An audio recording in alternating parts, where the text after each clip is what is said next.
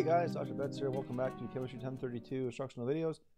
Now we will be talking about 9.5 pH and the pH scale. Well, to understand pH, you must first understand this concept: the auto ionization of water, also known as the kW. K is just a mathematical expression for equilibrium. We don't really talk too much about that.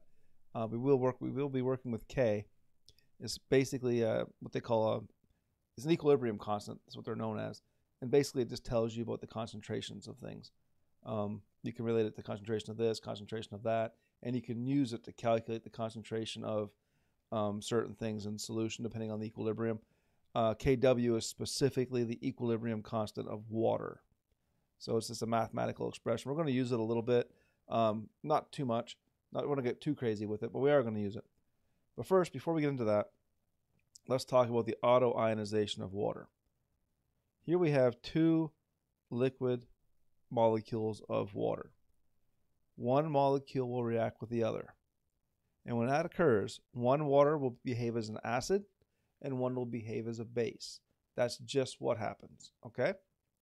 One water will react with the other, and you'll get hydroxide and hydronium in solution, okay? This is known as the auto ionization of water. And what we have from this is we can get Kw. Kw. Now, Kw is this multiplied by that. But you're probably wondering, what are we looking at? Well, take a look at these square brackets that I've just drawn and the X. This is shorthand for concentration of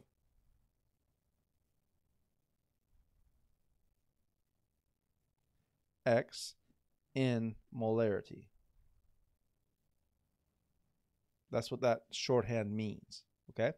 So what we have here is the concentration of a hydronium multiplied by the concentration of hydroxide. And that happens to equal 1.0 times 10 to the negative 14. That is Kw. Kw is 1.0 times 10 to the negative 14. And I'll give you that on an exam. I'll even give you the expression for Kw if you need it. It's not a big deal, okay? But that's what things are. Now, we know that in pure water, the concentration of hydronium equals the concentration of hydroxide. We know that to be true. And we know that this is equal to, let me do it a different way. And we know in pure water, H3O plus hydronium concentration is 1.0 times 10 to the negative 7. That's absolutely pure water, okay? Not acidic, not basic, pure. The concentration of hydronium is 1.0 times 10 to the negative 7. And we know from here, in pure water, that's also equal to the concentration of hydroxide. So in pure water, the concentration of OH minus 1.0 times 10 to the negative 7. That's pure water. Okay? That's absolutely pure water. Now let's look at the Kw expression some more. We know that this is the Kw expression, and we know that it's equal to 1.0 times 10 to the negative 14. We know that to be true. That's the constant. Think of it as a constant. If I told you that the concentration of hydronium was, I'm just going to make a number up, say 2.5 times 10 to the negative 4, what is the concentration of OH minus? That's easy. That's very easy because we know this expression right here. Kw equals the concentration of H3O plus multiplied by the concentration of OH minus. This right here is what we want to solve for. So simply divide both sides by hydronium.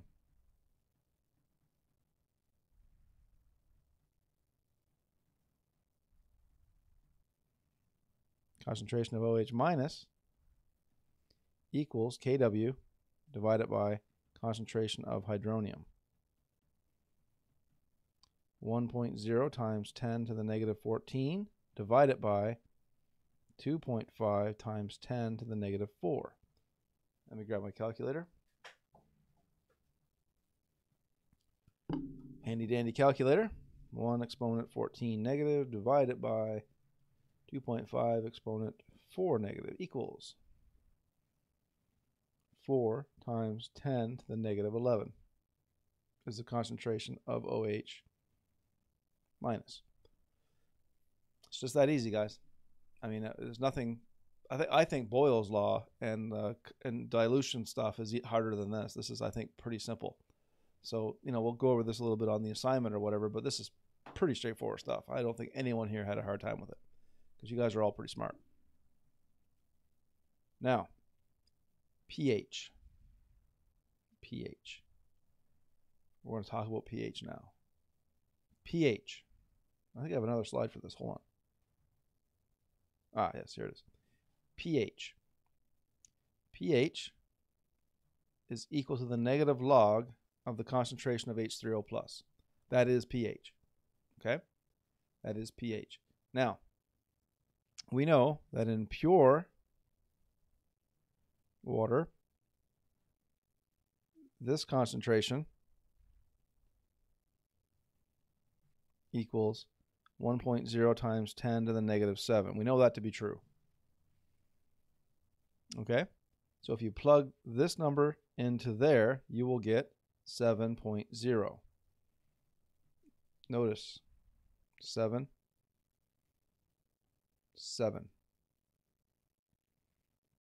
Tells me about the exponent. Ah, that's pretty interesting. Okay. What if we had an acidic solution? What if we had an acidic solution?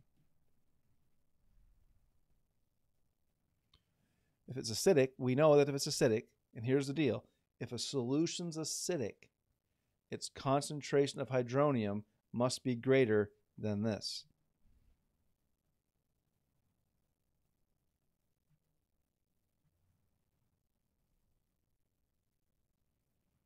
So the concentration must be greater than 1.0 times 10 to the negative 7.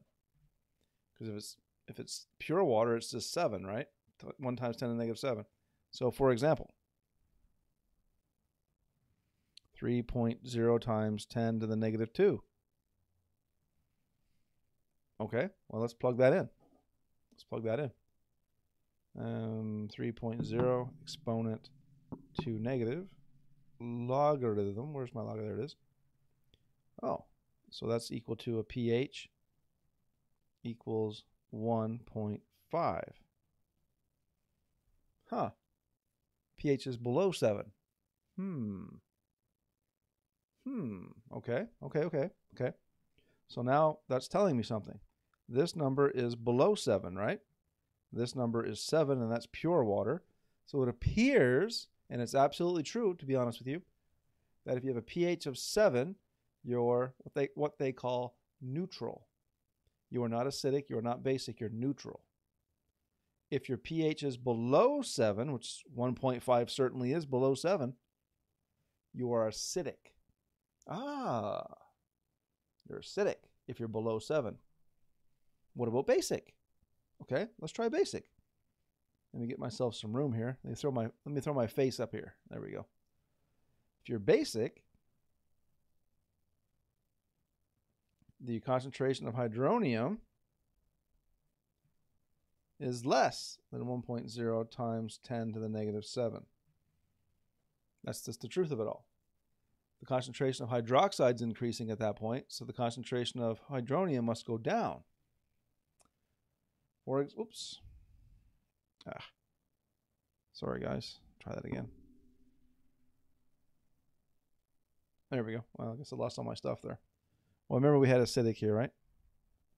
And it was pH equals 1.5 for pure water. pH equals 7.0. And now for basic water, concentration of hydronium is less than 1.0 times 10 to the negative 7. For example, 3.1 times 10 to the negative 13. 10 to the negative 13 certainly is much lower than negative 7, right? So let's do the calculation here. 3.1 exponent 13 negative, logarithm of that you're looking at a pH equal to 12.5. A lot higher than 7, right, guys? A lot higher than 7. Well, that tells me a lot, actually. I know that pure water is neutral. It has a pH of 7. Acidic water has a concentration of hydronium that's greater than 7, and the pH is lower than 7. Sorry, let me say that again. I think I misspoke. In pure water, concentration of hydronium is 1.0 times 10 to the negative 7, pH of 7. In acidic water, the concentration of hydronium is greater than 1.0 times 10 to the negative 7. The pH is lower than 7. In basic water, the pH is higher than 7. Okay? So if you had a pH of 6.9, you're acidic. If you have a pH of 7.1, you're basic. Okay? That's how it works. And if you have a pH of 7, you're neutral. You're neither acidic nor are you basic. Pretty neat, huh? And this is a fun little slide to talk about real quick of some of the things in our life that we may have. Oven cleaner, extremely basic. Hair remover, extremely basic. Ammonia, soap, baking soda, cleaners are basic. Saliva, milk, acidic. Coffee, urine, tomato, soft drinks, basic. Or pardon me, acidic. So in our life, there's a whole gambit of things that run between acidic and basic that we use that are part of our everyday life. They're very common. Acids and bases are extremely common. What you're going to notice is that most, if not all, of our food is either slightly acidic or very acidic. Most of our cleaners are basic. And we don't normally like bitter things to eat. We like more of a sour, acidic flavor. Okay? Things like vinegar are acidic. Oranges and lemons are acidic. We eat those things like they're going out of style because they're delicious, right? Now, what you want to do right here on this slide, I haven't given you a chance yet to calculate a pH. Grab out your calculator and try to calculate the pH from here. Your answer should be positive 1.3. Now, in class, when I see you in class, we'll try this on the assignment to make sure you can do it. But try now with your calculator. Now, the trouble with these kind of questions, calculating pHs and stuff like that, students have a hard time because they can't use their calculator. It's always a calculator mistake. And I can't help you on exams, but I can help you during our assignments. So make sure you try to do this right now and in the assignment in class time. Make sure you can use your calculator. Okay? Manufacturers are all different. So try right now. Pause the video. See if you get the right answer. All right, welcome back. Let's move forward. 9.7. So that's the end of that chapter, part of the chapter. We're going to come back later on, and we're going to do amino acids. Amino acids are interesting because they have weak acids and weak bases in the same molecule. So we'll talk about that later on. Now with that, I want to wish you guys good luck and good chemistry.